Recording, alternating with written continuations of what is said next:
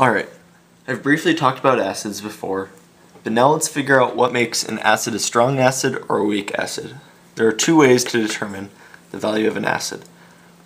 A high Ka is going to mean that you're going to have a stronger acid, and inversely, a pKa, the negative log of the Ka, the lower the pKa, the stronger the acid. So first, look at what unit you're going to work with. Are you going to determine the pKa or the Ka? A lower pKa indicates a stronger acid. There are four different ways to determine the acid strength, four factors that play into it. You have periodic trends, induction, resonance, and lastly, hybridization. And I will talk about each of these briefly. First, let's look at periodic trends. Now, to illustrate this, I'm going to give you two different examples. We've seen that before, and we've seen that before. Which of these is going to be a stronger acid? Well, I'm not going to give you the pKa values yet. I will at the very end, but not right now. So, right now, let's look at fluorine. When this loses its hydrogen, because it's an acid, it's going to donate this hydrogen. What's going to be left is you're going to have a fluorine with a negative charge on it because these electrons get donated to the fluorine. This fluorine is very stable with the negative charge because it's the most electronegative. These electrons, the extra electrons, are going to be close to the nucleus, and a positive nucleus and the negative electrons are going to want each other. So with this fluorine being the most electronegative element, it's going to be very stable with this negative charge. So the conjugate base, I said before, this is going to be the acid, this is going to be the conjugate base. So if you have a stable conjugate base, it's going to be more acidic. Now let's look at over here. Carbon is not as electronegative as this fluorine. So when you lose a hydrogen, you're going to have a negative charge. You're going to have a pair of electrons in that carbon. Carbon is not as electronegative. It's not as comfortable with this pair of electrons, making it a less stable conjugate base. This is going to be the conjugate base. This is going to be the acid. This is the conjugate base of the acid. So this conjugate base is not going to be as stable as, let's say, a more electronegative fluorine is going to be. Less stable is equal to less acidic. This molecule is less acidic than this molecule, even though they're both acids. I'm going to give you the values now. This acid is going to have about a 3.2 pKa. What does that mean? A lower pKa is stronger. This one, pKa is about 50 or so. So a higher pKa, it's going to be a weaker acid. That makes sense. Well, now let's look at down a column. So I don't have a periodic table next to me, but what does it mean when we go down a column? So instead of fluorine, let's do fluorine versus iodine. That's a good example. Which of these is going to be the stronger acid? Well, in my example over here, across a row, the fluorine is the more electronegative, meaning that it's going to want the electrons more than the carbon will. Well, that only works with row. Now that we're talking about down a column, which is going to be the stronger acid? The pKa for this, like I said, is 3.2. The pKa for this, negative 10. This is by far the stronger acid. Now, to do this, it's not about electronegativity when you're dealing with a column. Now you're more dealing with size. Here's my fluorine, negative. Once it's lost its hydrogen, Here's just a graphical representation of my fluorine, my conjugate base. The size of it is pretty small because you only have a certain number of protons and you only have one orbit of electrons.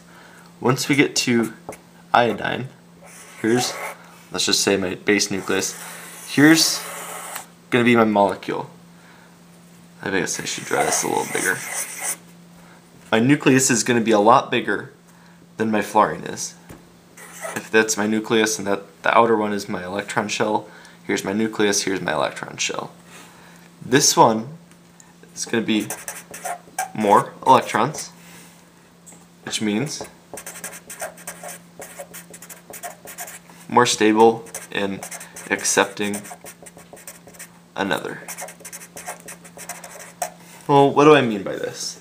Well, like I said, to be a strong acid, you have to have the more stable conjugate base. And in this case, fluorine is more able to accept this negative charge. Well, both of these are in the same column. This fluorine only has a certain number of electrons, and it's not very many, nor does it have a lot of protons, but that doesn't really matter. It only has a certain number of electrons. Over here, iodine has a lot more electrons. Over here, let's throw this extra electron that we just gained from our bond. Let's throw that into the picture. Well, it doesn't have very much space. The electron density is pretty concentrated around that nucleus.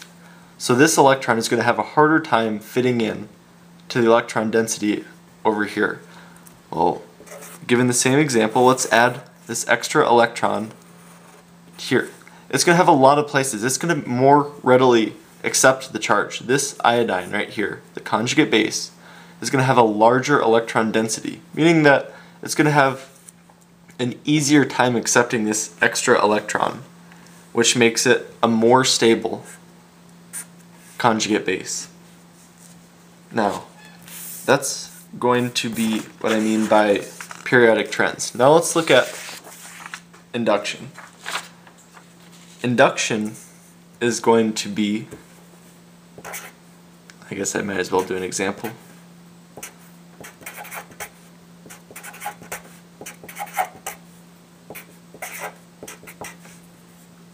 Let's draw another molecule that looks pretty similar but is slightly different. Which of these, this is going to be the acidic hydrogen, this is going to be the acidic hydrogen that's going to pop off. Now, which of these is going to be the stronger acid?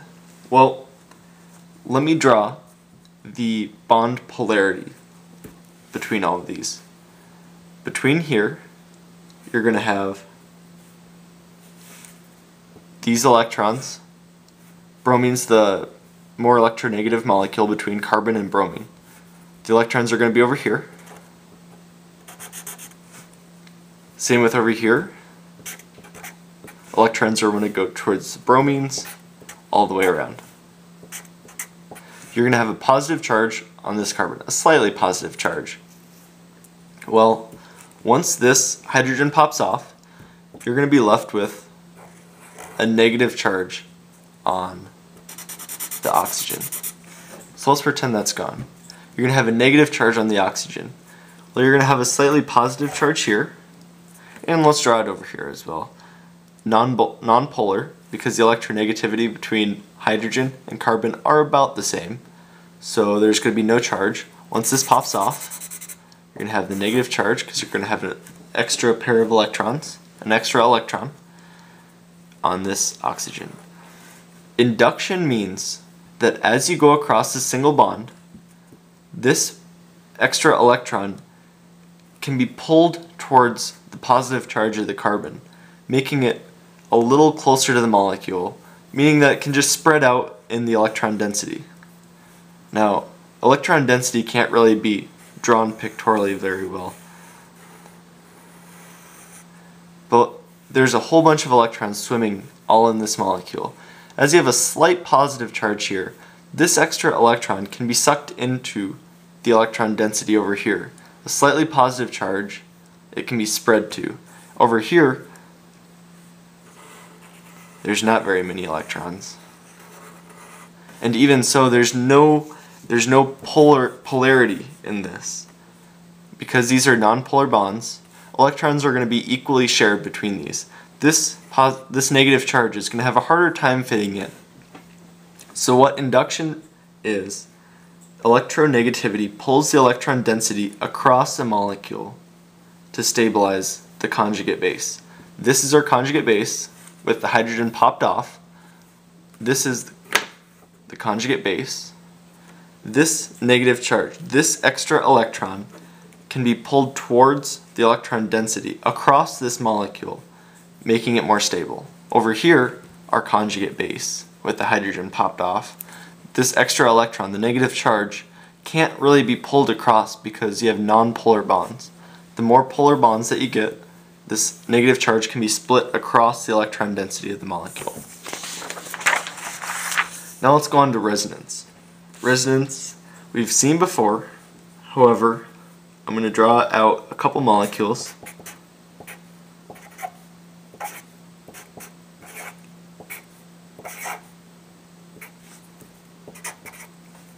I'm just going to imagine that our hydrogen's already popped off. If there's a hydrogen here, that would be our acid. Now let's draw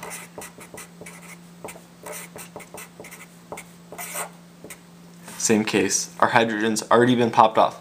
These are the conjugate bases that I've drawn, with the hydrogen already gone, giving it a negative charge on both oxygens. Now, this can be drawn another way. This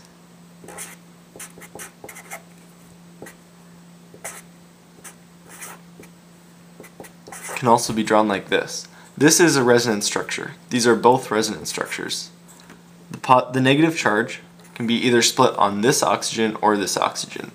Either way drawn is acceptable. So let me just do a little bit of extra practice.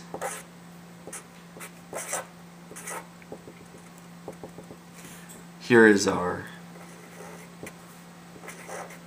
negative charge. Here is a hybridization, a resonance hybrid of these two resonance structures. Our resonance hybrid has a negative charge on both oxygens split equally. This is the more accurate picture. So which of these is going to be the more stable conjugate base? Well, it's kind of obvious. When you have a resonance structure like I've drawn, over here there is no resonance structure.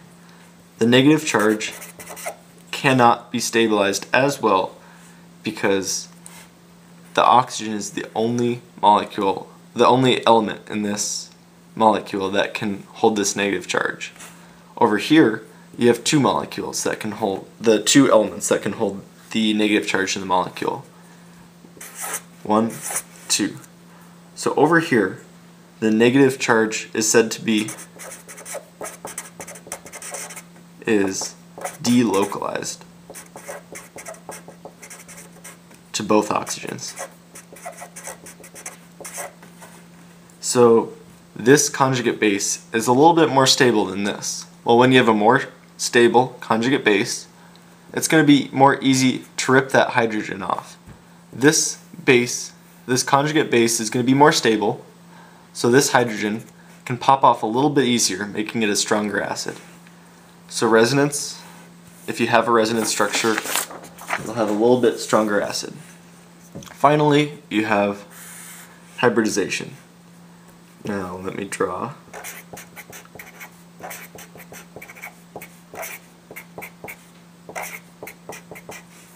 And you also have these. Which of these is a stronger acid? Well, once you pop that hydrogen off, you're going to have the same molecule.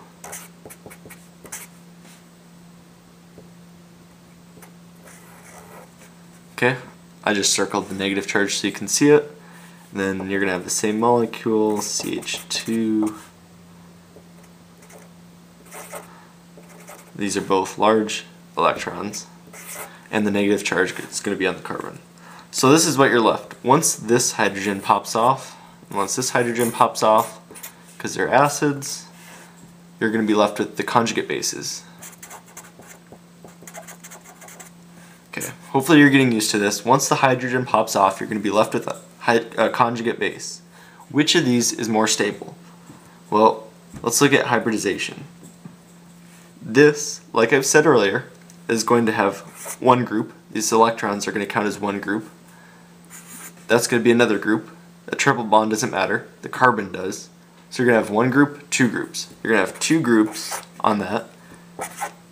I said earlier that when you have two groups, it's going to be an sp hybridized atom. So this carbon is going to be sp hybridized. Let's look at this carbon. It has a pair of electrons and two hydrogens attached to it. So that's actually going to have, well, and it's also going to be attached to the CH2 over here, which is going to be attached to the CH3. It's going to have four groups attached to it. Pair of electrons, two hydrogens, and this carbon over here. So, four groups attached to it.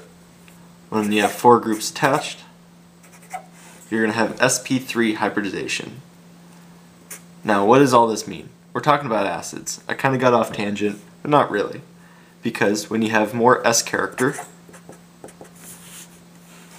which this one does, the lone pair of electrons is going to be closer to the nucleus. Like I said before, when you have more S character, these electrons are going to want to be a little bit closer to the nucleus. So when you have electrons that are a little bit closer to the positive charge, it's going to be more stable. So S character equals stronger conjugate base. There we go. Stronger S character, a little bit weaker S character, 25% versus 50. When you have a stronger S character, the electrons are going to want to be a little bit closer to the nucleus of this carbon, meaning that the positive and the negative charge are closer, because opposites attract. When you have that, you're going to have a stronger conjugate base. And over here, let's just draw out, you're going to have 25% S character, meaning that these electrons are going to be a little bit further. And the electrons that are shared between the covalent bonds between these hydrogens and this carbon are going to be a little bit further away from the nucleus of that carbon. So in this case, the conjugate base, what we're talking about there and there, we're going to have a stronger conjugate base because the electrons are going to be a little bit closer to the nucleus, over here further away, more stable, and the takeaway message is the more stable the conjugate base, the more acidic it's going to be. In this case, that will be the more acidic molecule.